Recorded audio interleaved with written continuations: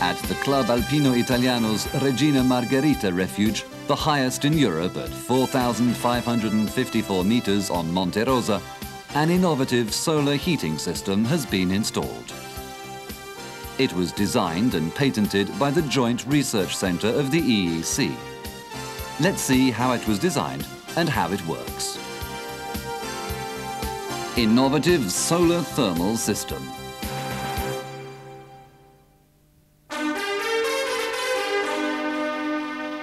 The Joint Research Centre works in scientific and technical fields and operates on 4 sites. At Gale in Belgium, the main office for nuclear measurements. At Petten in Holland, the headquarters of the Institute of Advanced Materials. At Karlsruhe in Germany, the Transuranics Institute. At Ispra in Italy, there are the following institutes: Systems Engineering, Computer Engineering, Environment, Remote Sensing, Safety Technology, Technological Prospects, and lastly, the Institute for the Study of Advanced Materials. At Ispra, research is also carried out on renewable energy, with particular emphasis on the better use of solar energy. Recently, a group has designed and patented an innovative system of solar heating, particularly suitable for mountain refuges. One of the main design criteria of the plant was that it should work in complete isolation, without any need for an electric power supply. The prototype of the heat transport system developed at Ispra worked very successfully there, enabling all the data on its working efficiency to be gathered. One of its features is that it will work with the collectors in a higher position than the water tank, without a pump and therefore without electric power. The system's efficiency was also compared with that of the traditional system, using non-polluting thermo-refrigeration fluids for the heat exchanger. During the development of the system, a method of remote data monitoring was established, using a modem and a telephone line which could also be employed by a user.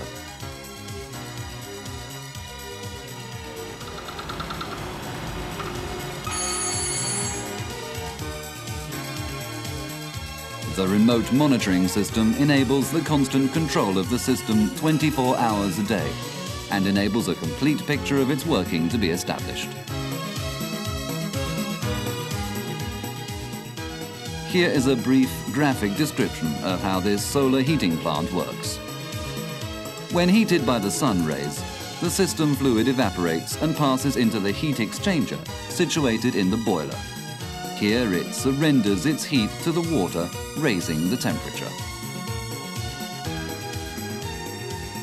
On losing heat, the gas becomes liquid again, and by means of a float valve with double control and an auxiliary vessel, this liquid is returned to the solar collectors, and the cycle can restart without the need to pump or to use a heat controller. The results obtained with this plant are praiseworthy and a clear demonstration of technical progress, using materials which formerly would have been unsuitable for service at low temperatures and high humidity.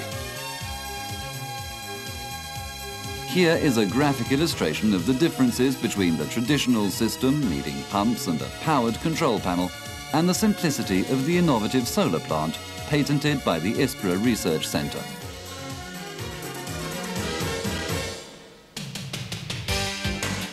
In line with its European nature, the Ispra Centre has made the system available for construction and assembly by licensees throughout the European community. Production and distribution to users have already started, giving life to a joint effort at a European level, covering all aspects of manufacturing and distribution. In Portugal, the license has been awarded to the Fogão Sol company, and in Italy to Colucci and Cie at Biella. The testing of all plants is carried out with the assistance of the technical staff of the Ispra Research Centre. This gives greater guarantees to users. Amongst the tests requiring most care are those of the closures, controlled by the float valve and by the check valve.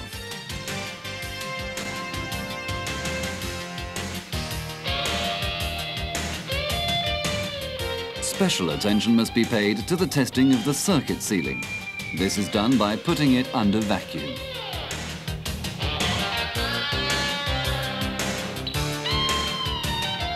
Once the seal is verified, the charge of system fluid is introduced and pressure testing is carried out using a leak tester.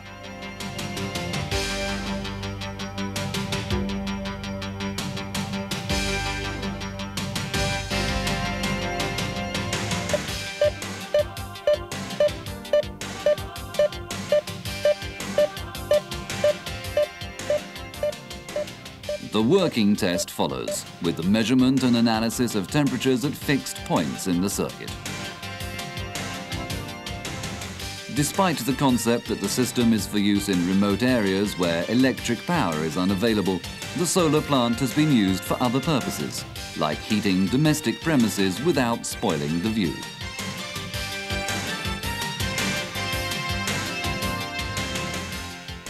The plant has already been put into use in the industrial field with excellent results.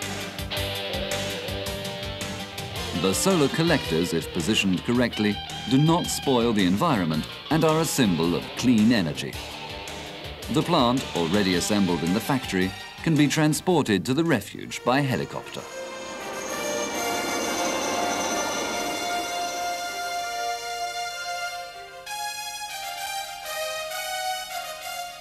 We follow the transport of a plant to the Omio refuge at 2,100 meters in the Val Masino. The solar heating system has already made a precious contribution to life in the mountains. The production of water from snow, the supply of hot water, the heating of rooms in refuges and bivouacs, and the heating of sewage treatment systems to enable them to work.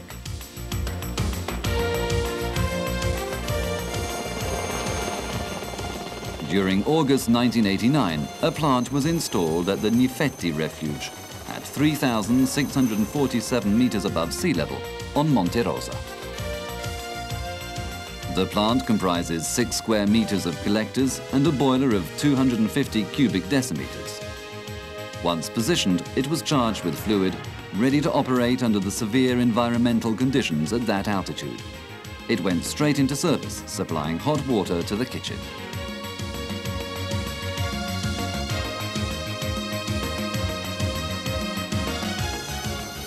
Another plant has been installed in the Val d'Aosta at the Defes refuge at 2,494 meters, much used by climbers and tourists. The large numbers using the refuge in recent decades have contaminated the adjacent areas, and a remedy is necessary. The intention is to install a treatment plant for organic waste to eliminate the problem. This new automatic system needs an adequate digester temperature to ensure growth and effective action by the bacteria on the organic material to be broken down.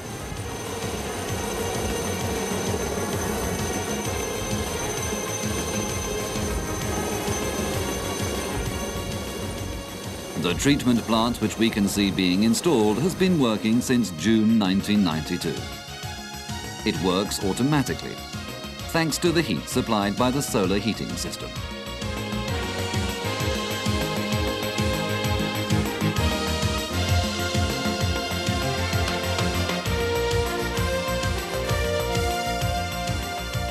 Even out of season, when the refuge is closed, the solar heating system will heat the winter rooms automatically and without using power. Moreover, a further major step is in store for this new discovery from Ispra: its use on the top of Monte Rosa at 4,554 meters to serve the Regina Margherita refuge. It is 11 o'clock on the 2nd of July 1992, just above Alagna, and all is ready for the lift. Adesso ti mando sull'impianto solare. For the last 2 hours, the radio reports bad visibility at the Regina Margherita refuge and the Gnifetti huts.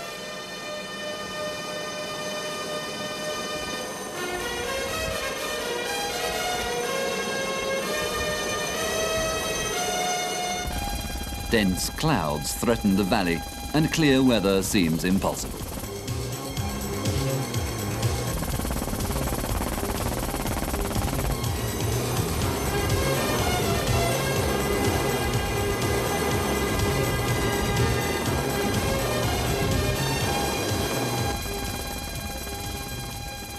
The crew that should film the unloading of the plant on the crest can hardly see the refuge through the clouds. There it is. Worse luck, we have to give up.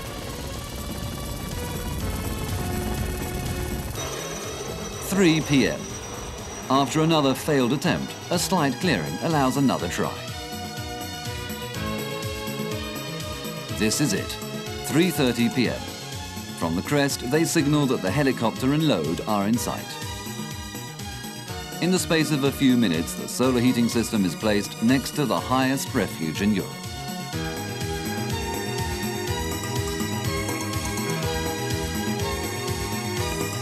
The technicians from the Ispra Research Center have also reached the top of Monte Rosa to test the system and to verify its functioning at high altitude.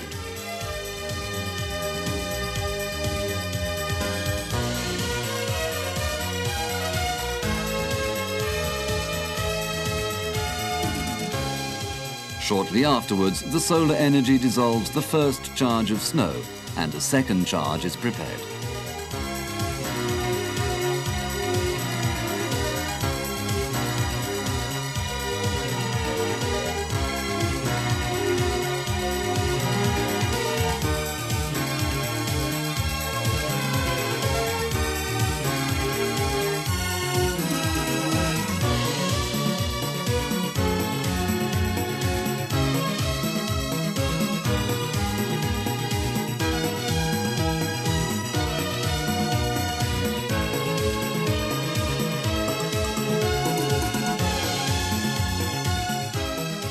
The solar heating system is working well, and the refuge can now count on hot water supplies.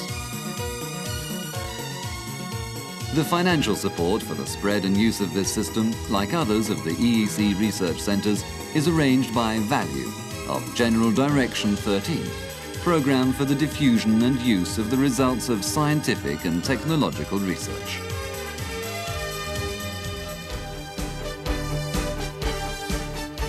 Around the Regina Margherita refuge, you can see the entire Alpine range with a myriad of peaks of incomparable beauty. A goal for nature lovers.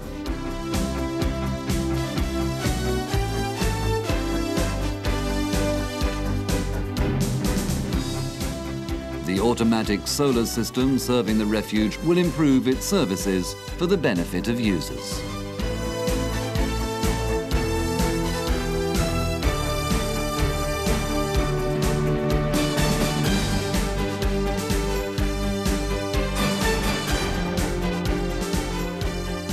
The EEC designers have finished their installation and tests and returned to the valley.